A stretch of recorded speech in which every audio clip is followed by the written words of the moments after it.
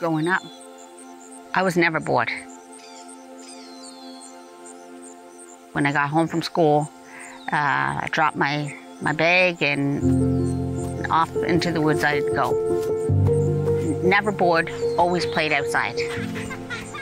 Even then, I would clean up the woods, pick up sticks and pack them, you know, and always just cleaning and caring for the woods because I'm drawn to the land and caring for it. Yeah. Bear River's pretty wild. Very beautiful place around here. Pretty spectacular. It's a sharing community for sure. Yeah, sharing and inviting. Probably 10, 15, maybe 15 years ago, our house burned down. Pretty much lost everything. That's your whole life going up in flames. It would be very devastating. Yeah, I want to see the people protected. That's why I joined the wildfire prevention team. So yeah, back in 2018, a wildfire risk assessment was conducted by the Confederacy of Mainland Mi'kmaq in partnership with Nova Scotia Lands and Forestry. They were interested in doing some more emergency preparedness with our First Nation communities, and wildfire was on one of the top of their lists. And then it was decided that we kind of have to pick a pilot project or a community to start with. So Bear River was chosen to partake in the Mi'kmaq Wildfire Prevention Project. There are a lot of factors that are looked at. Well, Bear River is just one of our smaller communities, but it's located on a hill. A fire is more likely to spread going and moving faster uphill. There's how close the community is to the tree lines. Like, there's lots of vegetation around, lots of forestry within that community. There have been previous fires in the past. Most of the community is on well systems. We don't have different ways to put out the fire if a fire were to occur. They have the new insect that's impacting the hemlock trees. Once these trees get diseased and sick and die, it increases the chance of fire spreading faster. We are seeing in Nova Scotia more extended periods of severe drought due to climate change. Wildfires will become more prevalent in this region. And also, you know, the community wants to be proactive in this instead of reactive because they knew that this was something important. They had a great interest in reducing wildfire risk within their community, and they wanted to make improvements to different areas. But this project isn't just something you just do on a whim. It really takes understanding what the community's capacity is for these initiatives.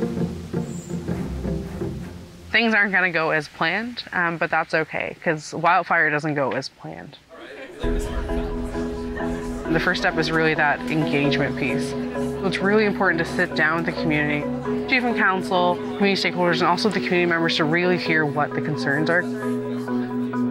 Because we really want it to be community focused. And we had several gatherings where we just had a booth set up and we had prevention materials.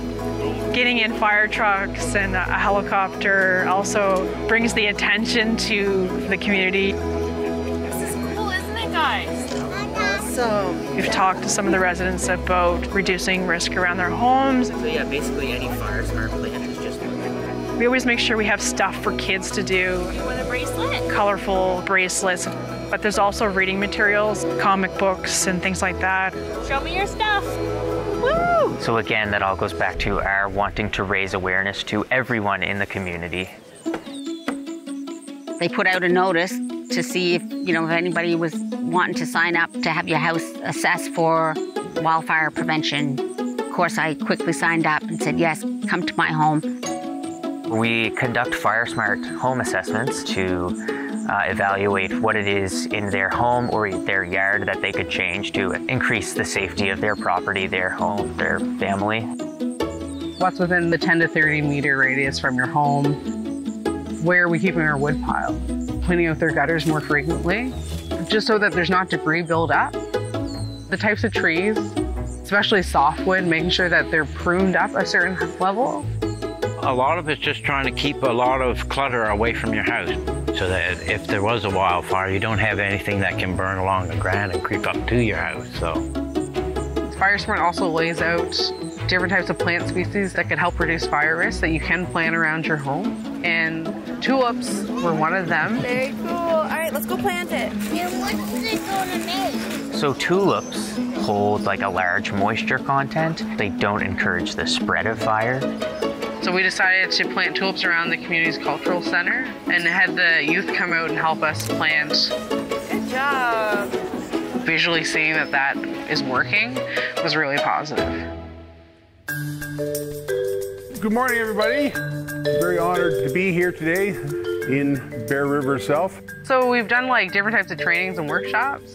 The first part of it is in classroom learning about fire behavior. So when it comes to wildfires, we have to prioritize things. How you tackle a fire, how do we approach it? Always our number one priority will be human life. They learned about how fire interacts with all different features. The west is usually considered drier because it's getting the sun during the hotter time of the day. Learn about the weather. High relative humidity is almost as good as a rain. Different types of suppression methods. And how fire will spread really fast. Everybody convinced that fire moves faster uphill than it does downhill? If you don't believe me, take a match, light it, hold it upside down, and... At every opportunity, we like to engage community members and increase their knowledge. And education is a big part of this project. Not engaging is an acceptable decision. If you don't feel comfortable doing it, if you think people are going to get hurt, we can rebuild homes, we can replant trees. We can't replace people.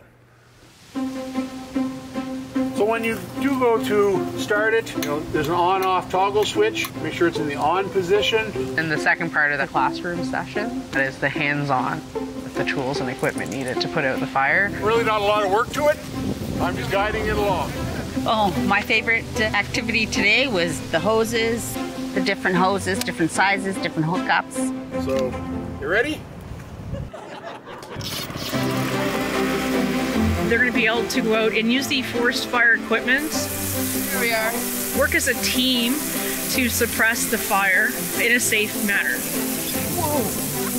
Oh yes, it's very exciting. I love it. Good job. What's in the way, in your opinion? Oh, these two, for sure. Yeah. I'd say actually there's three right there. Community members have the chance to get certified in chainsaw and tree felling so that they'll be able to keep their own properties maintained. Learning how to clean chainsaws, how to maintain chainsaws. Just lists the 9 safety features on the software. So you got chain, rocket in the front. So that community members are equipped to take those trees out themselves versus hiring someone to come in and do that. Put that back in the cut. you take it easy and slow and do it properly. You can take a tree that leans way back and bring that forward and drop it right where you want to put it.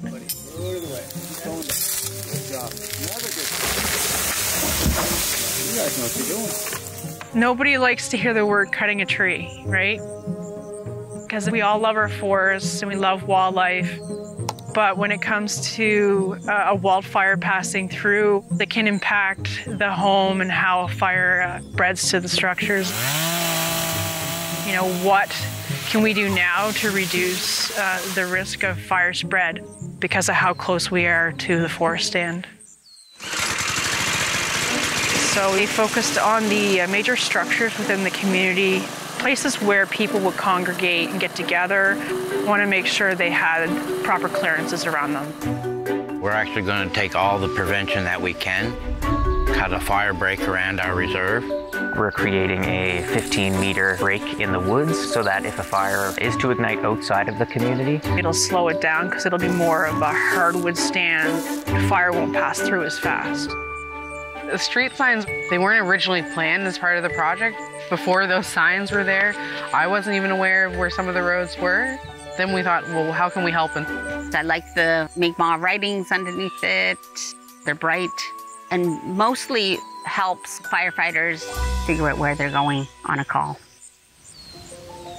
You know, we can coexist with wildfire, but we have to make sure that the communities are prepared in case a wildfire does come through. We'd like each of the 8 mainland Mi'kmaq communities to participate in wildfire prevention and FireSmart initiatives. create that bit of a spark in their minds that this is something they can participate in themselves. Then it builds a better sense of community and that everyone's taking that initiative. Our community is fortunate. It just makes you feel safer. I love it too, yeah. Bear River's always been right there, ready to try something new. For community, we stick together. It's a good feeling.